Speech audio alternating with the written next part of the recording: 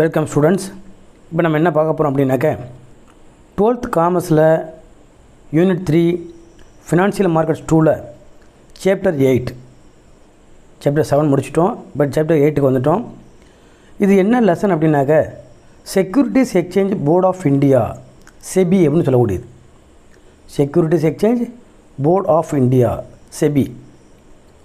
இந்த SEBI அப்படிங்கிறது என்ன அப்படின்னாக்க இது ஸ்டாக் மார்க்கெட்டை ஷேர் மார்க்கெட்டை ரெகுலேட் பண்ணுற ஒரு அமைப்பு தெரிஞ்சுங்க. SEBI அப்படிங்கிறது என்ன அப்படின்னாக்க இது என்ன மாதிரியான அமைப்பு அப்படின்னாக்க ஷேர் மார்க்கெட் ஸ்டாக் மார்க்கெட்னு சொல்கிறோமா இல்லையா, இதை வந்து ரெகுலேட் பண்ணுற அமைப்பு தான், அது ஒழுங்குபடுத்தக்கூடிய ஒரு அமைப்பு பேர் தான் SEBI அப்படின்னு பேர். இதை எப்போ எஸ்டாப்ளிஷ் பண்ணாங்க அப்படின்னாக்க 1988 எஸ்டாப்ளிஷ் பண்ணாங்க. ஆனால் அப்போ ஸ்டேச்சுரி பவர் இல்லாமல் இருந்துச்சு, சட்டப்பூர்வமான அதிகாரங்கள் இது இல்லாமல் இருந்துச்சு. 1992க்கு பிறகு அது ஸ்டேச்சுரி பவர்லாம் கொடுத்தாங்க. அதுக்கப்புறம் தான் இந்த அமைப்பு வந்து சட்டமுறையான பவரோடு இது செயல்பட்டுச்சு அப்படின்னு சொல்கிறாங்க. இது ஹெட் குவார்ட்டர்ஸ் எங்கே இருக்குது அப்படின்னாக்க பண்ட்ரா குர்லா காம்ப்ளெக்ஸ் மும்பையில் இருக்குது. பண்ட்ரா குர்லா காம்ப்ளெக்ஸ் மும்பை அப்படிங்கிற இடத்துல இருக்குது. அது மட்டும் இல்லாமல் இது வந்துட்டு northern, eastern, southern and western regional ஆஃபீஸ்லாம் இருக்குது. அது எங்கே நார்த்துக்கு வந்துட்டு நியூ டெல்லி, ஈஸ்ட்டுக்கு வந்துட்டு கொல்கத்தா, சவுத்துக்கு வந்துட்டு சென்னை, அடுத்தது வந்துட்டு வெஸ்ட்டுக்கு வந்துட்டு அகமதாபாத். இதெல்லாம் இதோடைய ரீஜனல் ஆஃபீஸாக இருக்குதுன்னு சொல்கிறாங்க.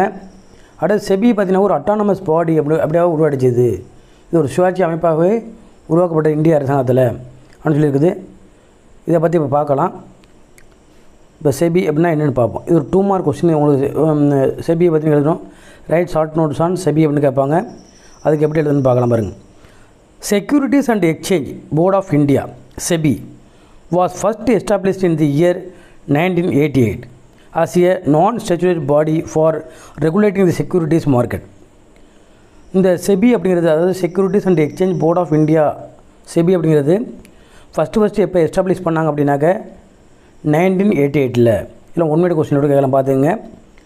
இது எப்படி எஸ்டாப்ளிஷ் பண்ணப்பட்டதுனாக்க நான் ஸ்டாச்சுரரி பாடி அப்படின்னாக்க சட்டப்பூர்வமற்ற ஒரு அமைப்பாக தான் இது எஸ்டாப்ளிஷ் பண்ணாங்க first. For regulating the securities market. Securities market regulate பண்ணுறதுக்கு ஒரு சட்டப்பூர்வமற்ற அமைப்பு தான். சட்டப்பூர்வமாக அது நிறைவேற்றப்படலை. அந்த அமைப்பு தான் SEBI அப்படின்னு சொல்லக்கூடியது. It was made as an autonomous body. It was made as an autonomous body by the government of India on 12th May 1992 and given statutory powers in 1992 with the SEBI Act 1992 being passed by the Indian Parliament. Indian parliament என்ன பண்ணாங்கனாக்க 1992ல் SEBI ஆக்ட்னு ஒன்று pass பண்ணாங்க. அதாவது securities exchange board of India act அப்படின்னு pass பண்ணாங்க. இந்த securities exchange board of India act pass பண்ண பிறகு வந்துட்டு இதுக்கு வந்து ஸ்டேச்சுரி பவர் கொடுத்தாங்க, சட்டப்பூர்வமான சில அதிகாரங்கள் கொடுத்தாங்க. அது மட்டும் இல்லாமல் அட்டானமஸ் பாடியாகவே இது ஆகிடுச்சு, ஒரு சுயாட்சி அமைப்பாகவே இது உருவெடுத்துச்சு அப்படின்னு சொல்கிறாங்க. இதெல்லாம் சொல்லியிருக்குது. அடுத்து பாருங்கள், SEBI has its head quarters. இது ஒரு 2 மார்க் கொஸ்டின் உங்களுக்கு. Mention the head quarters of SEBIன்னு கேட்பாங்க. ஹெட் குவார்ட்டர்ஸ் எங்கே இருக்குன்னு எழுதணும் நீங்கள். இதான் எழுத போகிறீங்க நீங்கள். SEBI has its head quarters at the business district of பண்ட்ரா Kurla complex இன் மும்பை. மும்பையில் உள்ள பண்ட்ரா குர்லா காம்ப்ளெக்ஸ் அப்படிங்கிற இப்போ காம்ப்ளெக்ஸில் தான் என்ன இருக்குன்னா SEBIயோட ஹெட் குவார்ட்டர்ஸ் இருக்குது அப்படின்னு சொல்கிறாங்க. இப்போ SEBIயோட ஹெட் குவார்ட்டர்ஸ் எங்கே இருக்குன்னு கேட்டால் நீங்கள் என்ன எழுதுனாக்க இதுதான் நீங்கள் எழுத போகிறீங்க. SEBI has its head quarters at the business district of பண்ட்ரா Kurla complex இன் மும்பை அப்படின்னு எழுதுங்க. And has northern, eastern, southern and western regional offices in new Delhi, Kolkata, Chennai and Ahmedabad respectively. இதில் வந்து பார்த்தீங்கன்னாக்க இது வந்து ஹெட் குவார்ட்டர்ஸ் வந்து பண்ட்ரா குர்லா காம்ப்ளெக்ஸ் மும்பையில் இருந்தால் கூட இது வந்து நார்த்தில், ஈஸ்ட்டில், சவுத்தில், வெஸ்ட்டில் வந்து பார்த்திங்கனாக்கா ரீஜனல் ஆஃபீஸஸ் இருக்குது. இப்போ நார்த்துக்கு பார்த்திங்கன்னா டெல்லி தான், நியூ டெல்லி தான் ரீஜனல் ஆஃபீஸு. அடுத்து பாருங்கள், ஈஸ்ட்டுக்கு பார்த்திங்கனாக்கா கொல்கத்தா, சவுத்துக்கு வந்து சென்னை, வெஸ்ட்டுக்கு அகமதாபாத், இதெல்லாம் இருக்குன்னு சொல்லியிருக்குது. அடுத்து பாருங்கள், இனிஷியலி SEBI வாஸ் ஏ நான் ஸ்டாச்சுரரி பாடி without any statutory powers. First SEBI start பண்ணும் பொழுது இது ஒரு நான் ஸ்டாச்சுரரி பாடியாக தான் இருந்துச்சு, சட்டப்பூர்வமற்ற ஒரு அமைப்பாக தான் இருந்துச்சு. இதுக்கு எந்தவித ஸ்டாச்சுரரி பவரும் இல்லை, எந்தவித ஸ்டாச்சுரரி பவரும் இல்லை. அது வித்தவுட் ஸ்டாச்சுட்டரி பவர்ஸ், சட்டப்பூர்வமான பவர் எதுவுமே இதுக்கு கிடையாது அப்படின்னு சொல்லியிருக்குது. However, in 1992, SEBI was given additional statutory power by the Government of India through an amendment to the Securities and Exchange Board of India Act 1992. இந்த Securities and Exchange Board of Act 1992 இந்த amendment ஆக்ட்னாக திருத்த சட்டம்னு அர்த்தம். சில திருத்தங்களை கொண்டு வந்தாங்க, சில changes பண்ணாங்க.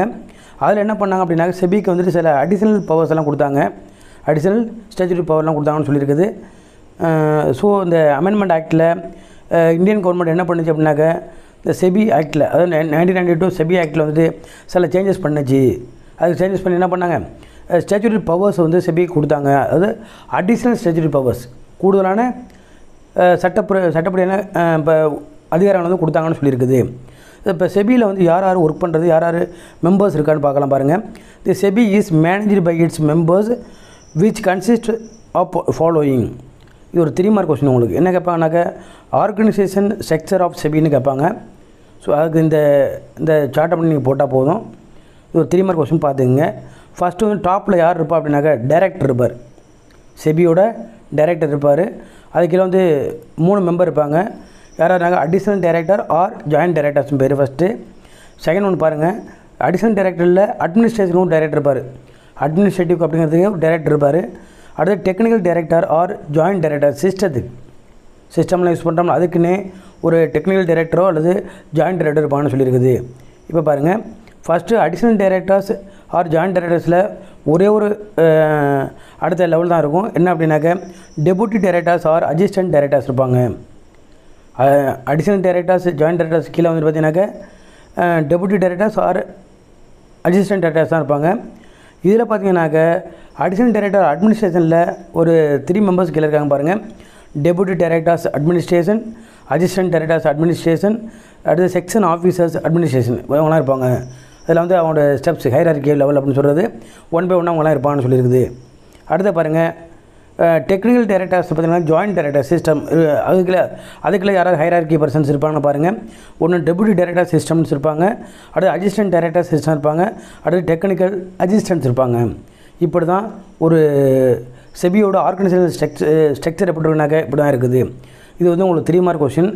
ஸோ இதில் நம்ம 2 மார்க் பார்த்துருக்கோம். ரைட் ஷார்ட் நோட்ஸ் ஆன் செபினாக்க செபியை பற்றி நீங்கள் எழுதணும். ஃபஸ்ட்டில் ஒரு இன்ட்ரோடக்ஷன் எழுதணும். அடுத்து வந்து அவரோட mention the head quarters of செபின்னு கேட்டாக்க அந்த பண்ட்ரா குர்லா காம்ப்ளெக்ஸ் மும்பை, அவரோட ரீஜனல் ஆஃபீஸ் எங்கே இருக்குன்னு எழுதணும்.